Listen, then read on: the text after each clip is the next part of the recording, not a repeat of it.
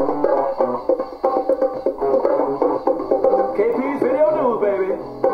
You know what time it is. You know what time it is. And so I was just doing a little research, and I discovered that not this year, but next year, in May 31st and to June 1st, is going to be the 100-year anniversary of the Tulsa, Oklahoma race riot massacre as a massacre, and that was the destruction of the Black Wall Street in Tulsa, Oklahoma. And so what I'm going to do here is I'm going to start this first little section, and I'm going to do this article here.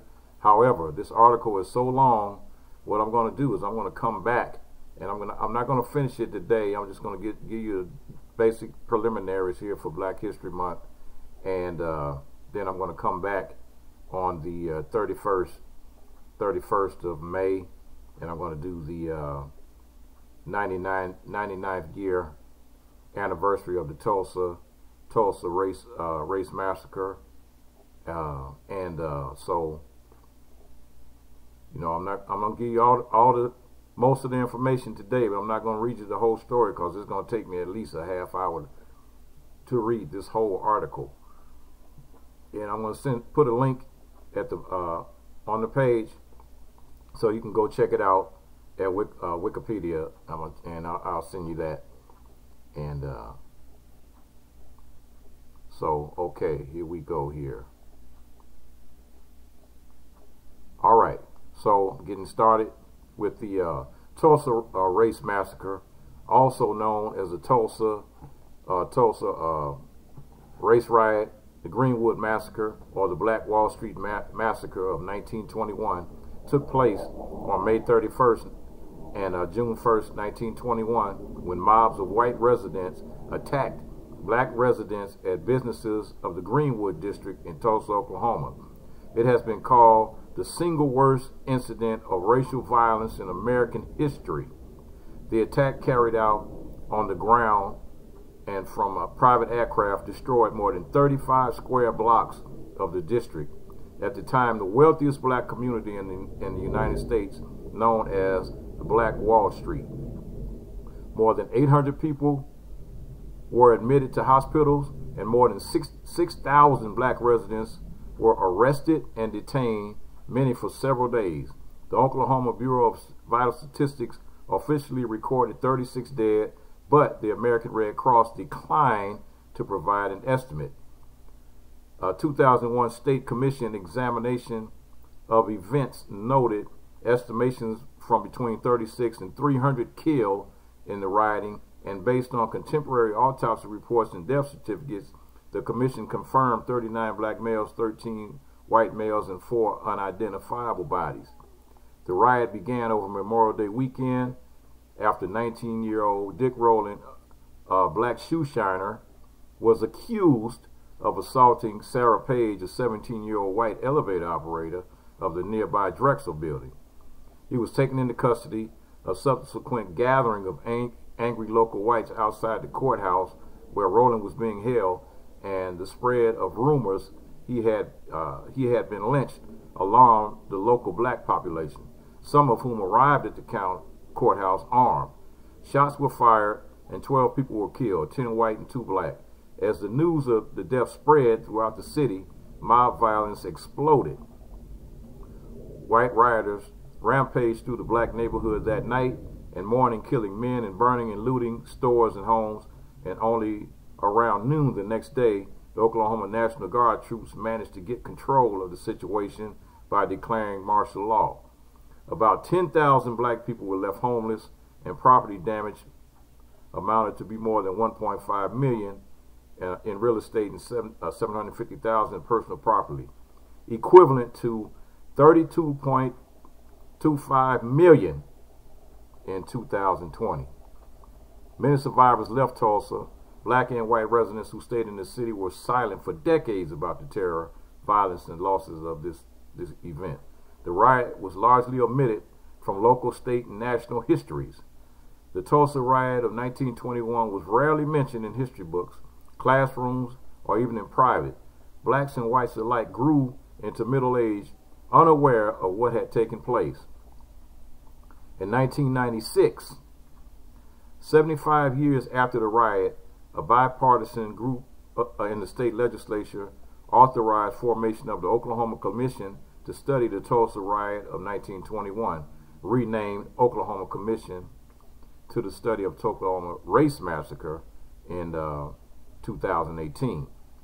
Members first they titled it the Tulsa Race Riot of 21, and then they eventually changed the name to the Tulsa Race Massacre. Members were appointed to investigate events, interview survivors, hear testimony from the public, and prepare a report of events.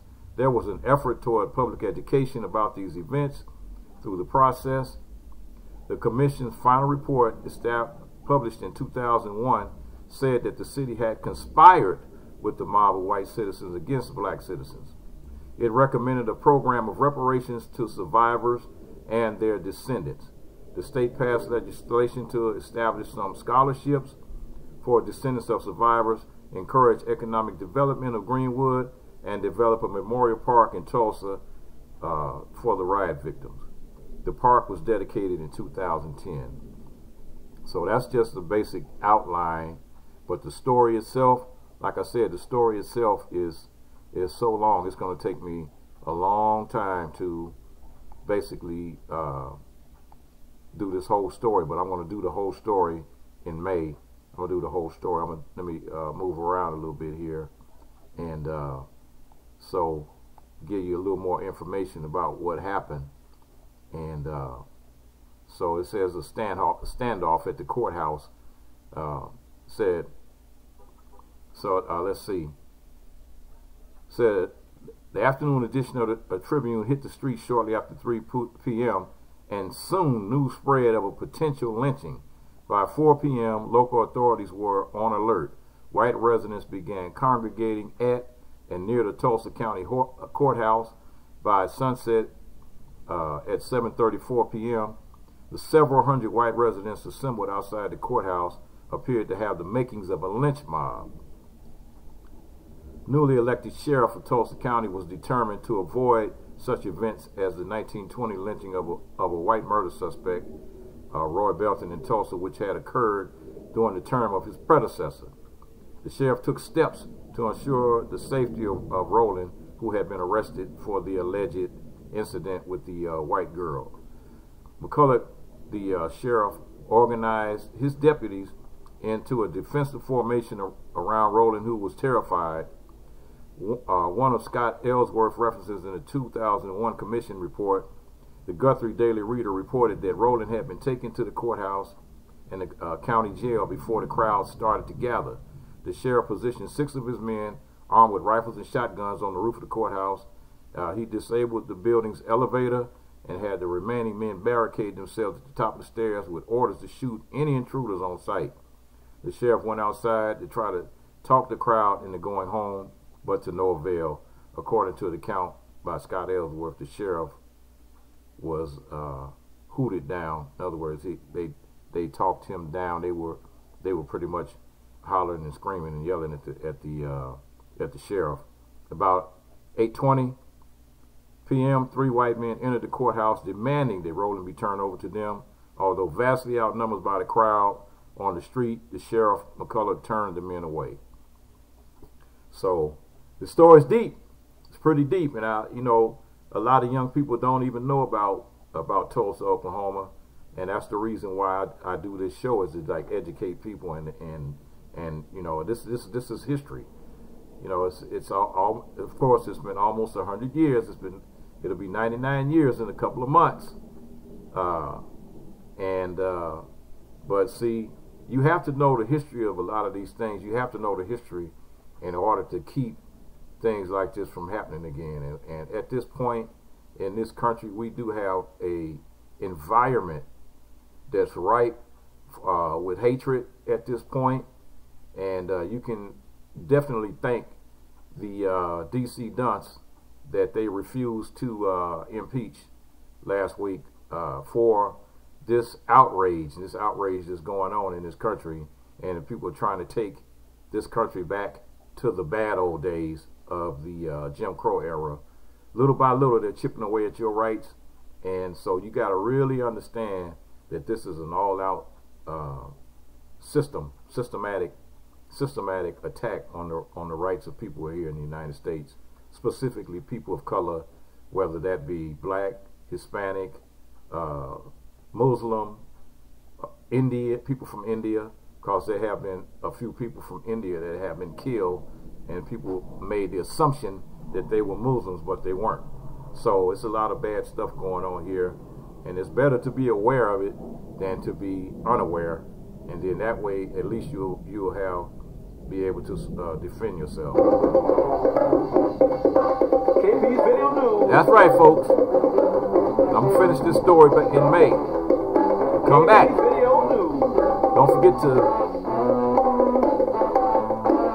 Don't forget to like, share, comment, subscribe, and bring your friends, share my page with your friends and your family members and your co-workers or anybody else you think that might like to hear this type of news. And like I said, I still got this contest going on where you can win the KP Video Cup, KP Video News Cup, and that'll be something that I'll be sending to you free. All you have to do is have as many people as you possibly can subscribe to my page and have them mention your name in a comment, and then I'll tally up the names and go from there. Okay, peace.